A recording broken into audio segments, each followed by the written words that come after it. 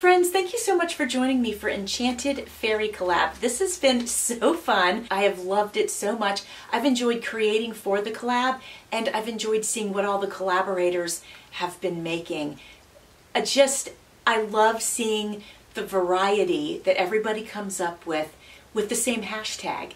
And many of us are using the same digital kit. And I love seeing how everybody puts their own twist on their creations, and it's very exciting for me. So I'm glad that you're here.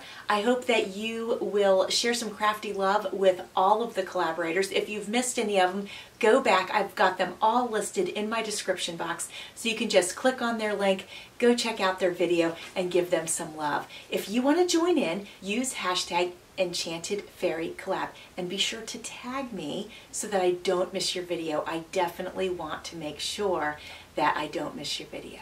Today I'm going to be creating belly bands, and I will definitely be using these belly bands in the journal that I'm creating for the collaboration. I will be using book pages, scraps, some paper napkin, and parts of the digital kit. I'll be making one horizontal belly band and one vertical belly band. There are a lot of ways and a lot of materials that you can use to create a belly band, but in my case I'm using a piece of scrap and I am wrapping it with a book page. That way I can use up some scrap and I can also use up some of my book pages. That's something I'm working on this year.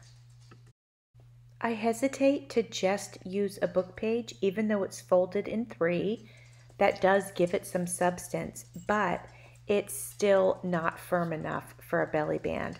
You have to remember, if you're creating a belly band, chances are very strong you're going to be putting something underneath of it, either a tag, a piece of paper, a card. So using the scrap cardstock is a great way to give it some firmness. Now you can see I have grabbed a piece of the napkin that I've been working with specifically in this journal. This is the only napkin like this that I have, so it's kind of nice to use it all in one project. It creates some cohesiveness within the project.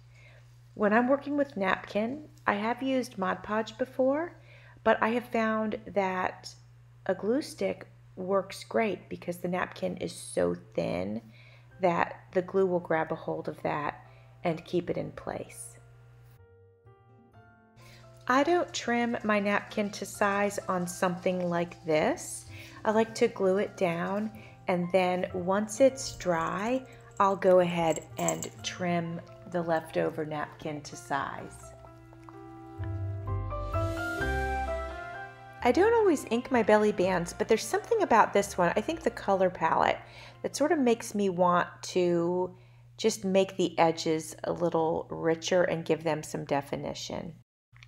I have an image here from the digital kit, Celtic Fantasy, and I am cutting that to be a little bit thinner, and I'm using my decorative edge scissors just to give it a little contrast.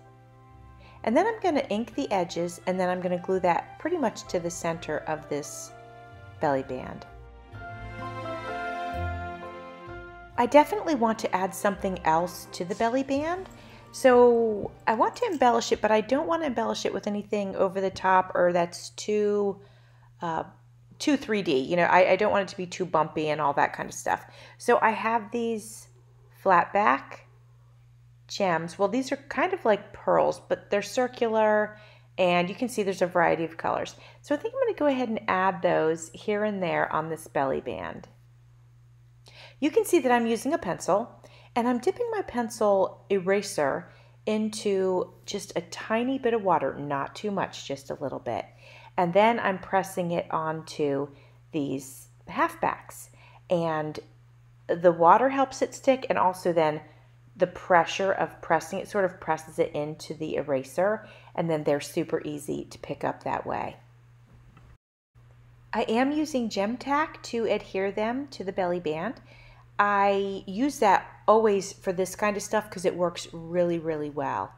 I do need a new bottle of it, but it's not cheap. So I'm going to use this until I can't use it anymore. I'm going to give you a close-up of the completed belly band.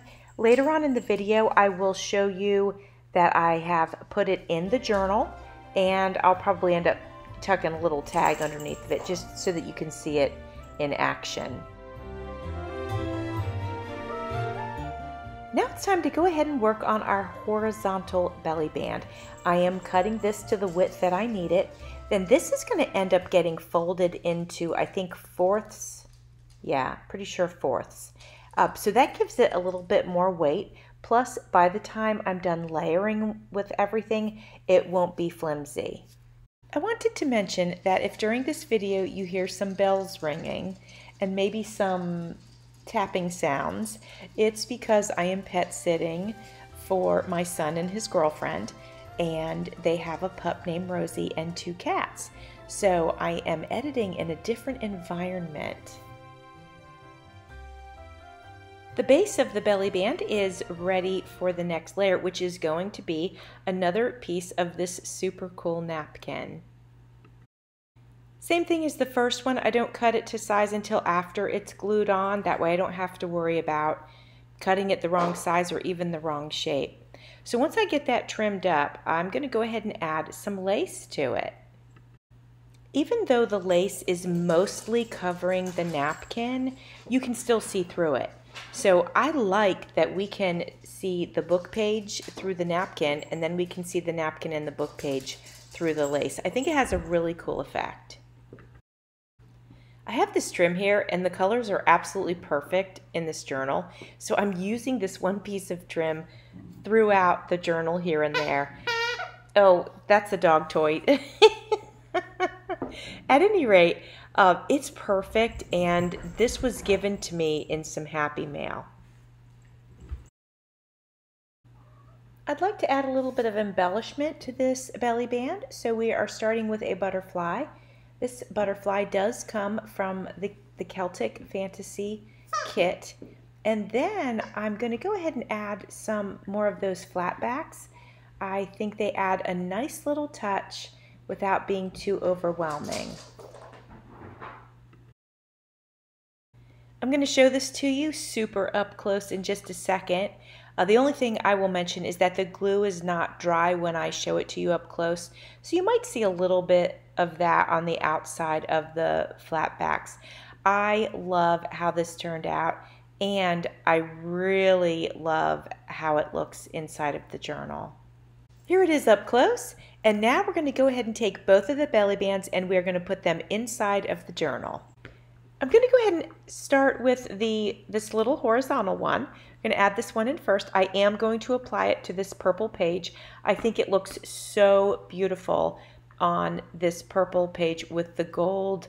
I don't know what we would call that. It's kind of embossing, but it's not exactly embossing. At any rate, it looks fantastic. I'm using my clothespins to hold the sides down because it's only glued on the sides.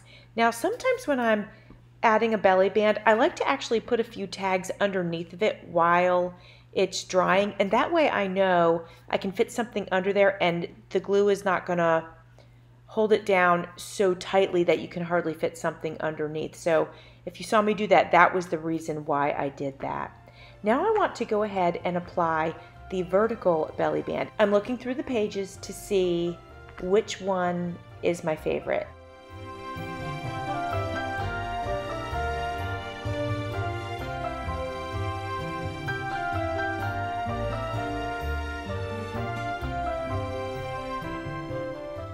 Ultimately, I end up choosing another purple page. It's not the same purple page as the other one, but it is another purple page. And I think I just like the intensity of the purple with the napkin pattern.